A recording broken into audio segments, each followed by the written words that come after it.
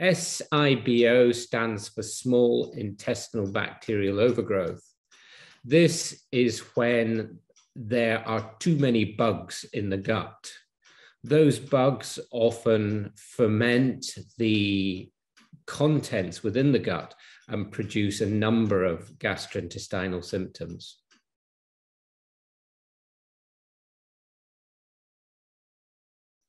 The symptoms of SIBO can be different in many people, but often they consist of wind, either upper or lower, abdominal discomfort, bloating, and also often an irregular bowel habit. And whilst most people will move to more frequent stools, the opposite can be true in some people.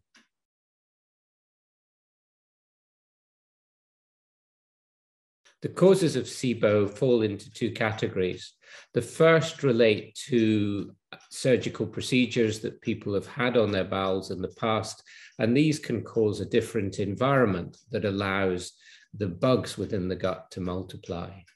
The most obvious cause for this is when people have had surgery for a stomach ulcer in the past, and this causes what is called a blind loop. And this blind loop is the ideal environment for the bacteria to multiply.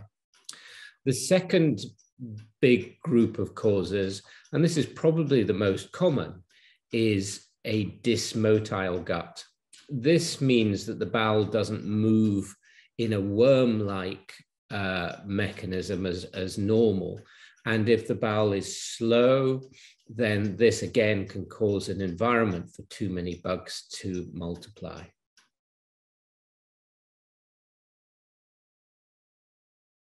SIBO is generally and most commonly tested for by breath tests. The person having the test would take a small drink of either glucose or lactose, and then either hydrogen or methane is detected in the breath using a small analyzer. This is done by breathing into a small machine every 15 minutes, usually for about 2 hours. This gives a good indicator as to whether there are too many bugs within the gut.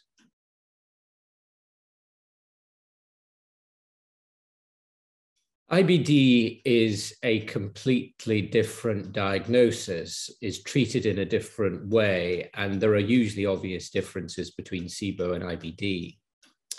The symptoms of SIBO and IBS, however, and IBS is irritable bowel syndrome, as opposed to IBD, which is inflammatory bowel disease,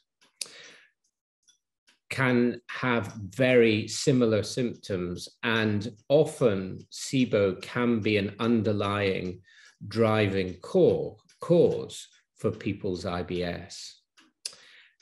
It is therefore often very useful to test for SIBO in people with troublesome IBS symptoms, as if the SIBO is present, treatment of the SIBO can lead to a marked improvement in some people with irritable bowel syndrome.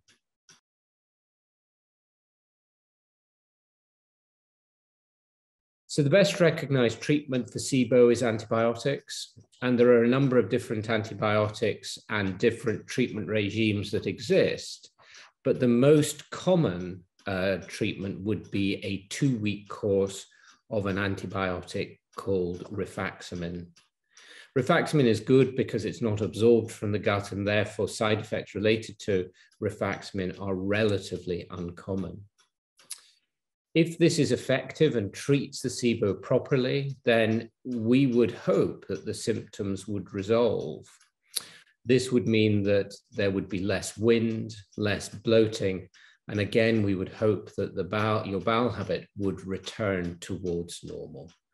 In some people, the treatment of SIBO can really result in a significant improvement in your symptoms.